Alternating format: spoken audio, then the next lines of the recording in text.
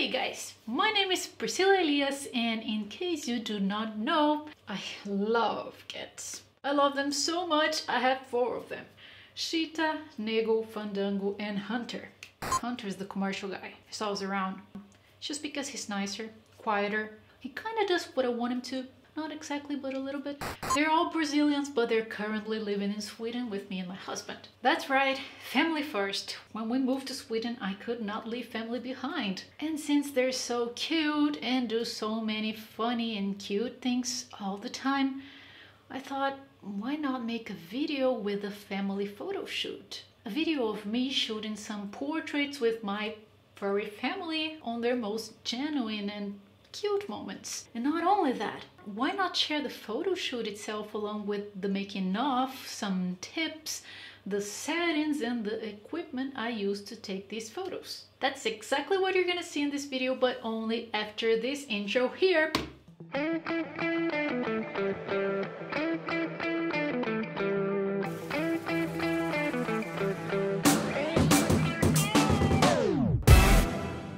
Making good photos of cats is not always an easy thing, huh? Different from dogs, they will usually only do what they want. So before we start and I share the making of this photo session along with the settings and the equipment I used to take these photos, please have in mind that if you want to take portraits with your cats, especially if you're doing self-portraits, you should get prepared in advance. What time of the day do they usually play? What time or in what situation do they do the cute things you love and that you would like to register? What do you need to have settled before you actually put your cat into the photo scene? Because remember, your cat is a rock star. You won't wait in the scene until you're ready for the photo. You'll either have it ready to go and shoot it for real, or you won't be able to catch that unique good photo, right, Hunter? That's how you need to be. But of course he won't be because he's a cat. Maybe it's time I take him out. Time out. So the first thing I did for this photo session was to think of all of the shots I wanted to take with each one of my cats. I put it all down in a note, and before I placed my cats into the scene, I tested and chose the best camera angles to capture what I wanted to capture, considering, of course, their time schedule. But then, guess what? Many of the shots did not work the way I wanted them to. Why? Have you ever tried to take photos with cats? Okay. Now, have you ever tried to take photos of yourself with cats? Okay. Now, have you ever tried to take photos of yourself with cats using the camera and the tripod, lights, and trying to use a specific angle you think is best for the composition you had in mind? Okay, you probably got my point by now. Before I move on, I will tell you the equipment I used for this photo shoot. I shot all photos with the Canon 5D Mark IV, and I used 3 different lenses throughout the session. A 50mm 1.4, which is an awesome budget lens for portraits, and 85mm lens 1.8, which is my absolute favorite for portraits because of its amazing bokeh, and a 24-70mm 2.8 for the wider shots. I will show you each photo I did with each lens in just a minute as we go through the photo session. As for the light, I use the 2 sets of lights I have. The continuous light, which is the one I also use for my videos, the Godox SL60W with the newer octabox of 90cm as a diffuser, and a Canon 600D XR2 speedlight mounted to a light stand with a ProPhoto medium-sized umbrella with a wide interior as a diffuser. I usually only use my continuous light, the Godox along with the octabox for the photo sessions I do in my house, but in this case, since I wanted to be more versatile and fast, to be able to get some nice shots with my unstoppable family, I chose to have 2 sets of light ready and good to go around the house. So I would use the one that would be best positioned for each of the scenes as they happened, without having to move them too much, which could end up making me do too much noise and end up scaring them. I was so worried that they would get annoyed, but in the end, the one who got annoyed was me. Results, You will see in just a minute. Just know that I started this photo session at around 10 a.m. and finished at around 6 p.m. They made me work hard, while well, you'll see yourself. When I'm working on the computer, Shida usually spends most of the day laying over the table, right behind the computer. So I set the light, I tested the focal distance that would look good for this shot, and by then I expected Shida to be around so I could just take the shot. I'm usually editing and working on the computer while she's up and down the table, either sleeping, searching for attention, or after the reflections from the sun that comes into my office during part of the day. Exactly like this.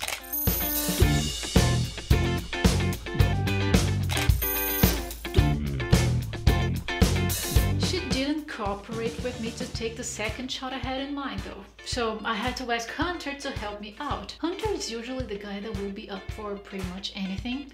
So if a photo does not go right with the others, he's the one who saves me.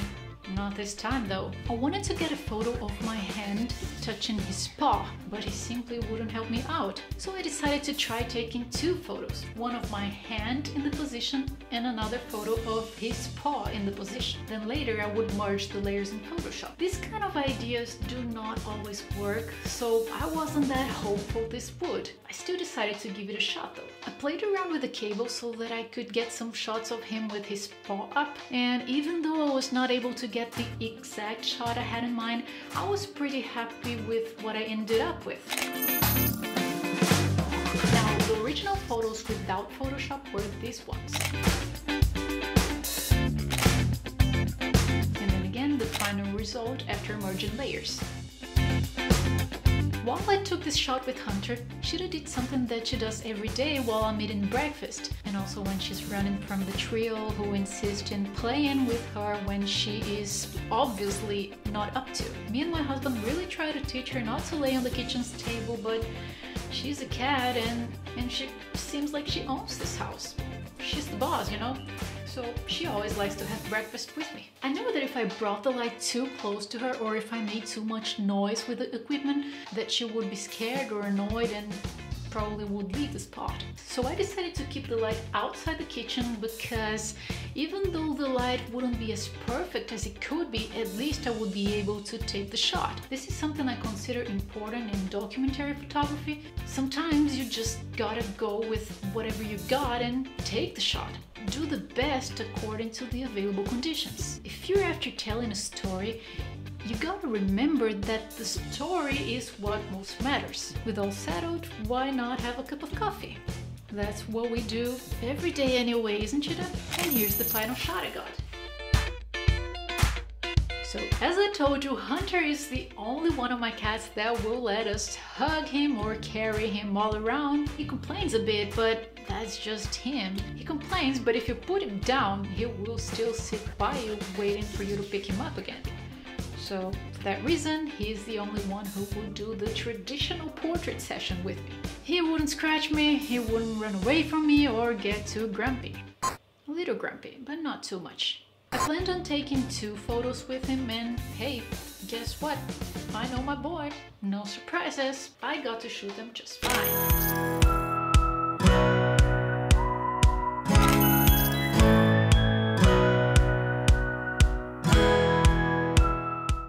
By then, it was lunchtime, and there's something that happens quite often here in this house.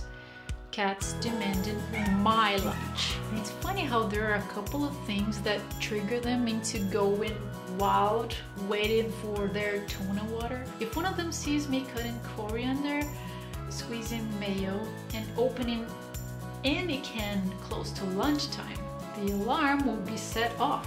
One of them screams and warns everybody else that it's tuna day. They're not always right though. I eat that maybe twice a month, but there's always hope in their hearts. So they're always around thinking today might be the day. It's always cute to see them all around waiting for their rewards though, and today they deserved a reward. They were working hard and they will still work hard for the rest of the day.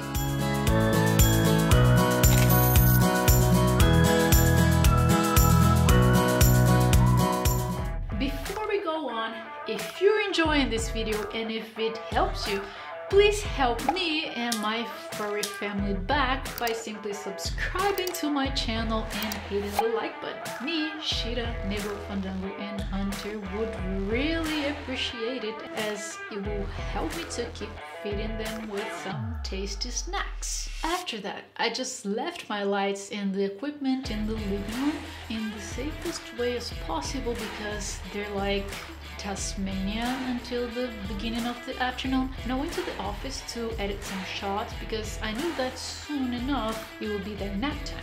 That would be the best time to take some shots of Mabel and Fandango. It happened, nap time, mommy knows them. I bet by now he was thinking, oh man, there comes Elmira Duff.